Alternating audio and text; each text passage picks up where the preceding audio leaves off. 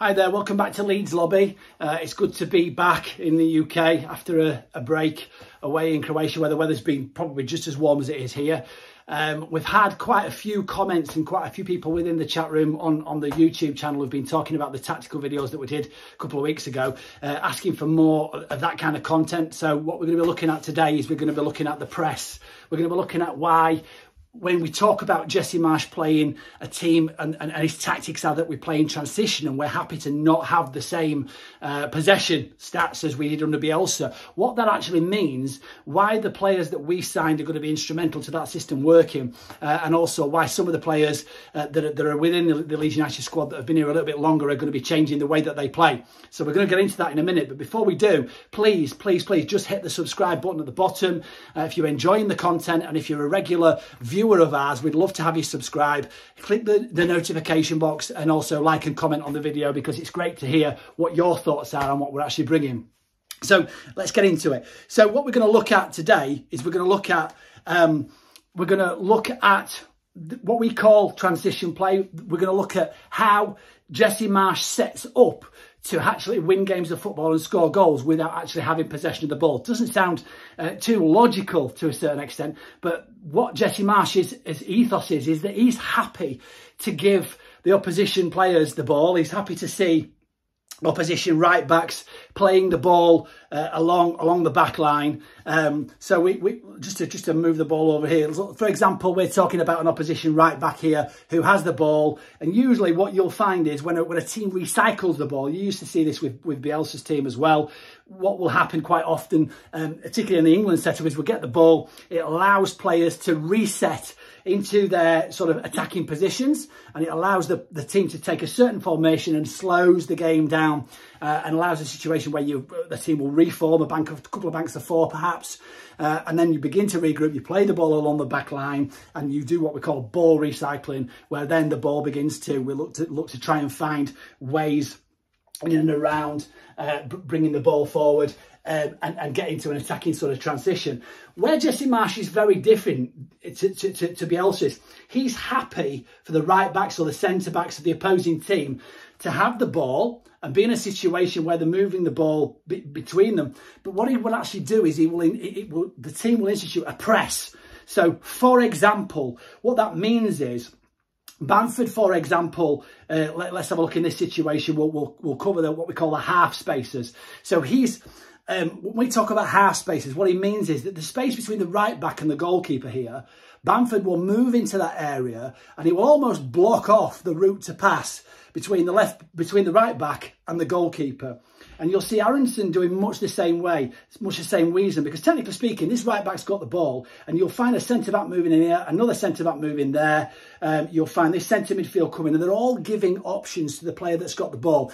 What Calvin Phillips used to do particularly well is he would give the player with the ball an out ball. In other words, an easy ball, where he's not going to have to overtax himself. We see Adam Forshaw would always recycle the ball, and what he would do is he'll play the ball square, they'll perhaps play it around the defensive lines.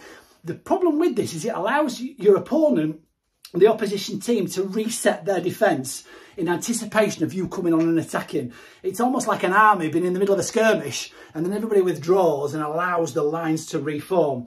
But let's say this right back here has got the ball. He's in a situation where he's just won the ball from Leeds United and attacking player's broken down, or perhaps the goalkeeper here has passed the ball to him. Now he's got and the number 7 centre midfield here, he's got the number 5 here, number 6, and potentially number 1 that he can pass the ball to. He's got a few different options. And what Leeds United will do in this press is Adam Forshaw, for example, will look to cut off that opportunity for that ball to be played to the centre midfield. Hjelde will cut off the situation where the ball can be placed to right midfield. Aronson again will press there. Bamford will sit somewhere in between the two here, and Harrison will press the actual ball itself. And the way this actually works is this team is in an attacking formation. They're in a situation where they're now trying to work the ball out of defence. And what Leeds are doing, and what Leeds will do, is they will work in these what we call half spaces. So they're spaces in between where the ball is looking to be played, where players are giving an option to the ball, to the person who's in possession of the ball, and they will cut off an opportunity to play the ball. James will cover the number 3 here, and what that does is that forces this player to either run with the ball or play a long ball, which is of course not what he wants to happen, because this is when the centre halves will scoop the ball, and we will recycle the ball and we will begin to attack.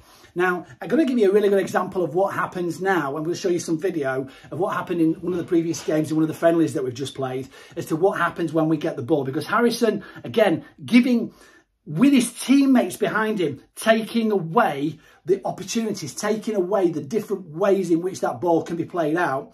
What Harrison's doing is he's pressing the actual ball. He's pressing the ball handle at the minute. And this is an example of what we then do when we go and get the ball. And I'm going to talk to you about some of the players that we've signed and why they suit this system so well. So let's have a quick look at the first situation. And here we've got, I might be better off with a little bit of audio on here. Okay, I'm going to replay that video again. Just have a look here. You see, Leeds are winning the ball here, and straight away, rather than recycling the ball, rather than playing the ball back to the defence and playing it around the back, we see a situation where Leeds play the ball straight away forward and they're all heading towards goal. They're not allowing Aston Villa here to reset their defence. And this is what is talked about, where Leeds are talking, where there's a lot being said about how we're looking to win the ball in opportune positions. So we're looking to win the ball here. We're looking to win the ball in that final third, because that's going to be the basis from which we're going to attack. We've so often seen situations where particularly with England, we've seen situations where just come out of that a second. Pressing the wrong button. It's a new app. We've seen situations with England where quite often what will happen is England will win the ball and then they'll just play the ball across the back and they take the time. You know, we're in a situation where we're meandering around with the ball. We've seen Forshaw before, who will play the ball square, he'll play the ball back.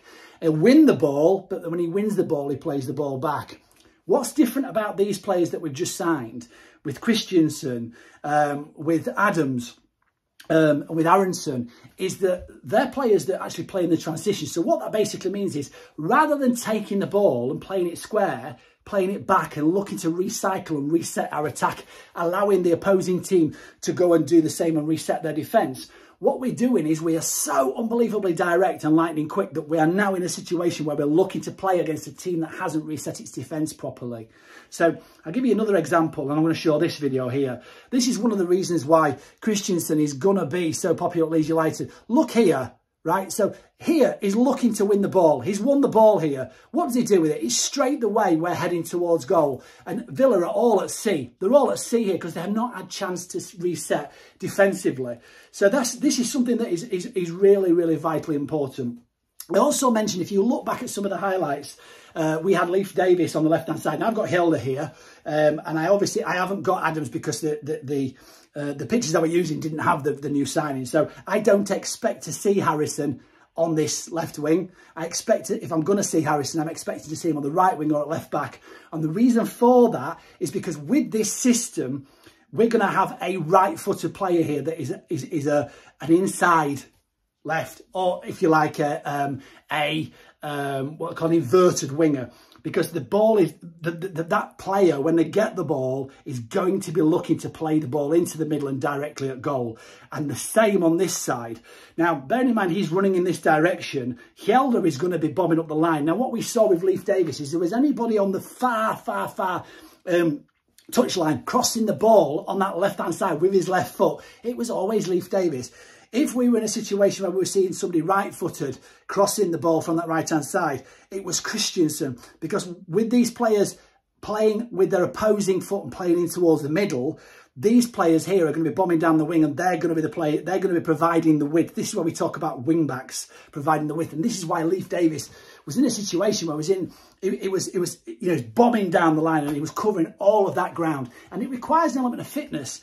One of the reasons why I think Christensen in particular is going to be a popular member of Leeds side is because I saw him over and over and over and over again in advanced positions, winning the ball. And Leeds are scrapping away. They're scrapping away for every little bit of possible ball they can get. Not so they can, like Adam Forshaw, play it square and play it back, but so they can very, very directly head the ball towards goal while their opposing team is still unset. And that is the key, because we looked at unbalanced teams. That's the Jesse Marsch system. We're quite happy for the opposing team that we're playing to ticky-tacky the ball in and around defence, because we're going to press that. And the further up the pitch we can press, the better, because we're going to win the ball back in advantageous positions, because there's less of a route to goal, and our team that we're playing against is not set properly. That's what this is all about. This is how this works.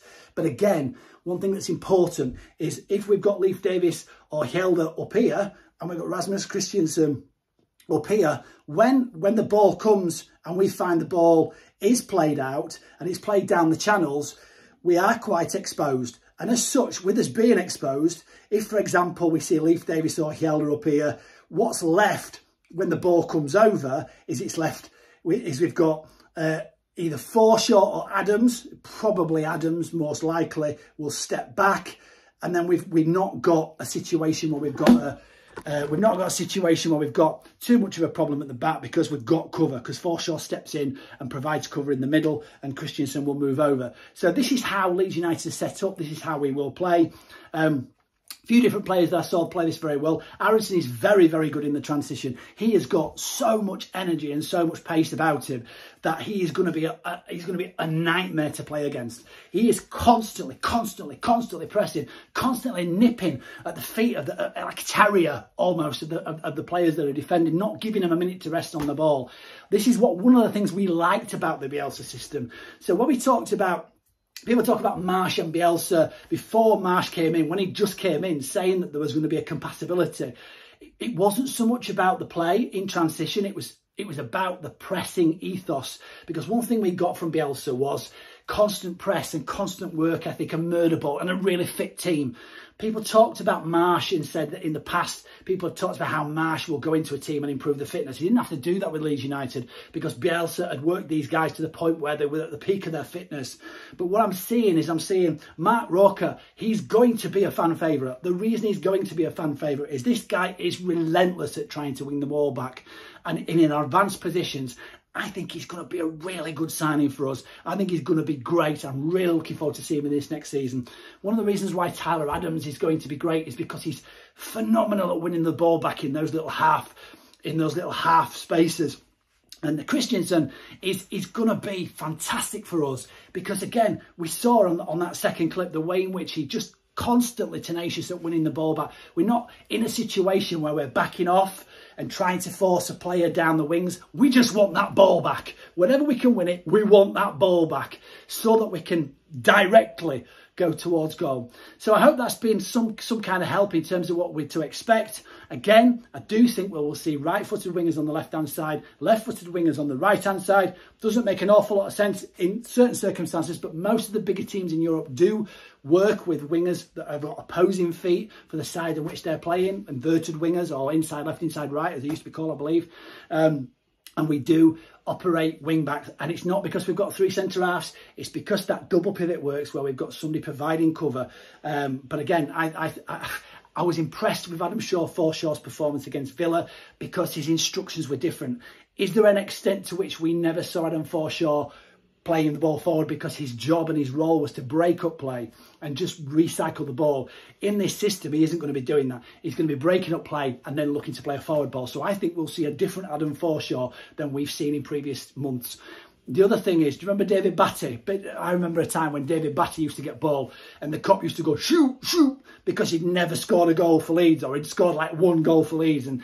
And that wasn't his role. He was an enforcer and he recycled the ball. We're not going to see that kind of ball recycling. We're going to see Leeds looking to counter-attack and looking to press while the opposing team is unsettled. And I think it's going to make for some exciting football. It's going to be fast, and a lot of the time it's going to be scrappy. Not necessarily as beautiful, but it will be exhilarating. It will be interesting.